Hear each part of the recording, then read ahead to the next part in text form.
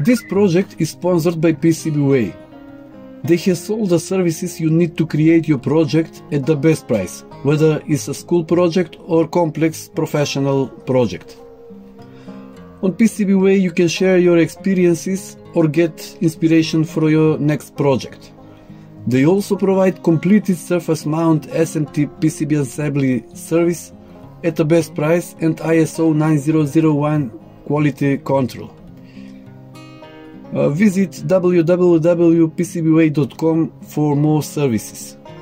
Hello, slow scan television SSTV is a method for transmitting and receiving still pictures over radio waves primarily used by amateur radio operators. Traditionally, decoding SSTV signals requires a PC and sound card, but this project demonstrates a simpler, more accessible solution.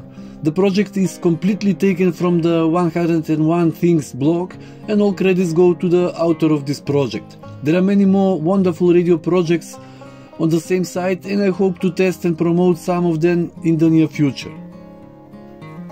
The heart of this project is Raspberry Pi Pico, which is a flexible and powerful microcontroller ideal for makers, students and hobbyists.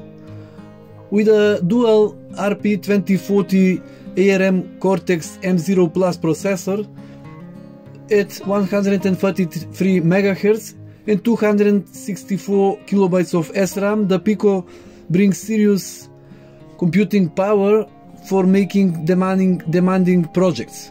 This is my first encounter and first project with this microcontroller, so I will take some time to describe in detail the method of uploading the code. Of course, this time I will use the Arduino IDE with the C++ version of the code because I have previous experience with them. Raspberry Pi Pico also supports the MicroPython language, but about that in one of the following projects. Out of this, the device is extremely simple to make and consists of only a few components. Raspberry Pi Pico microcontroller board, 320 on 240 LCD display with ILI 9341 driver chip. Next two pieces resistor 10 kilo ohms and ceramic capacitor 100 nanofarads. As you can see, I placed the microcontroller on a suitable base around which there are connectors for connecting external components. In fact, I made a kind of development board so that I could use the microcontroller for the other projects.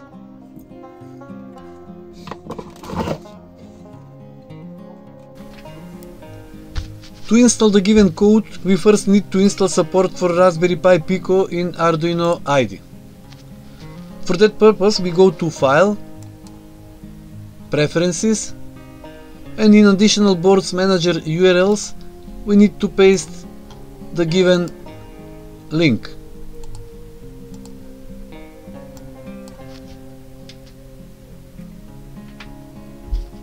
OK again. Then in Tools, Board Manager, we need to enter Raspberry Pi Pico in this field.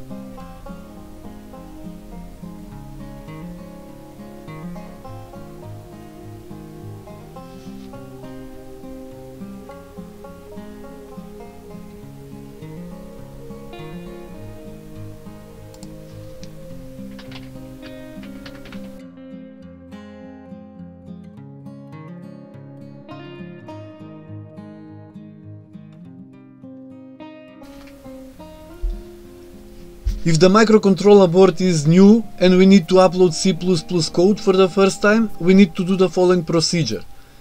In File, Examples, Basics, we choose Blink Example.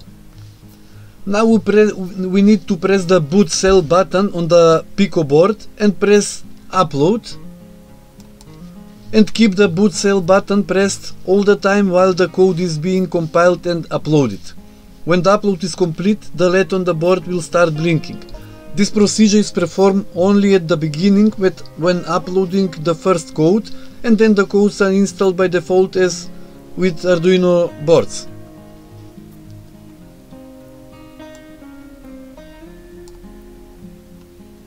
Okay, I have not connected Pico board in that moment, but there is no problem. So now we go to File, Open, and go to the folder where the specific code is given. In my case, this is Pico SSTV folder, and here is the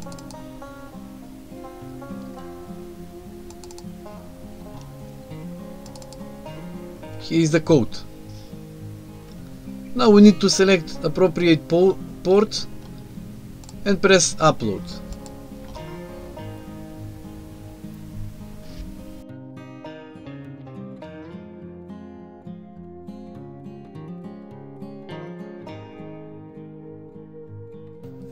If we have connected everything correctly according to the given schematic, the Pico SSTV logo will immediately appear on the display, and from that moment the device is ready to receive and process SSTV audio signals. Test audio files are provided in a separate folder as part of the code.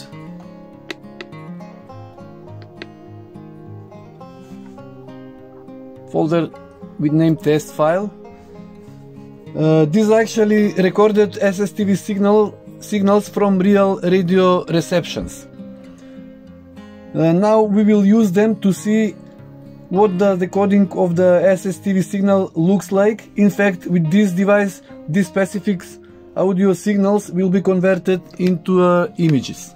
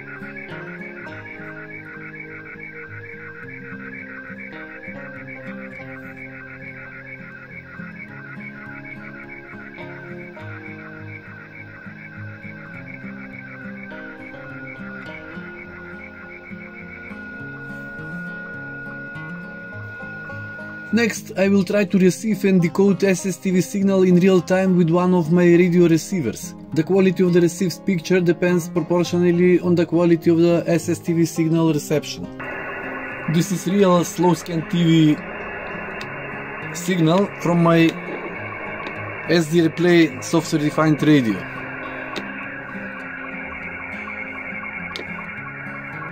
Signal is very weak, but let's see how this device works in real conditions. Picture is not clear.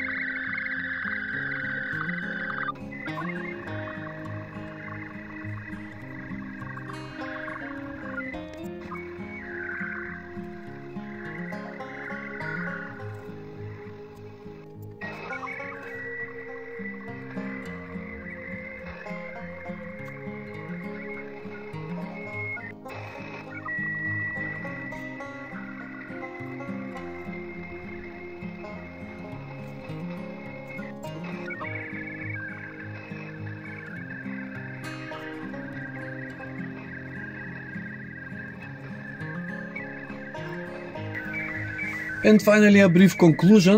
This project successfully demonstrates how the Raspberry Pi Pico can independently transform SSTV audio signals into viewable images, offering truly standalone and accessible solution that bypasses the traditional need for a PC and sound card. I hope this guide inspires you to explore the exciting world of SSTV and microcontroller based radio projects.